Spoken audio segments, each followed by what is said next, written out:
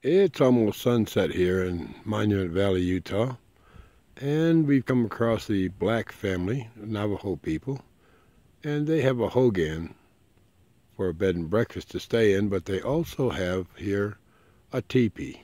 Now, unfortunately, all Indians are stereotyped as living in teepees. They did not.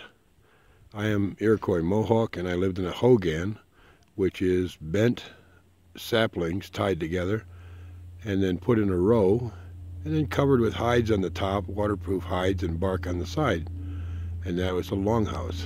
This is a teepee, and there's a special ceremony to each one of those sticks that support the teepee and the canvas, which at the time was buffalo hides in the old days.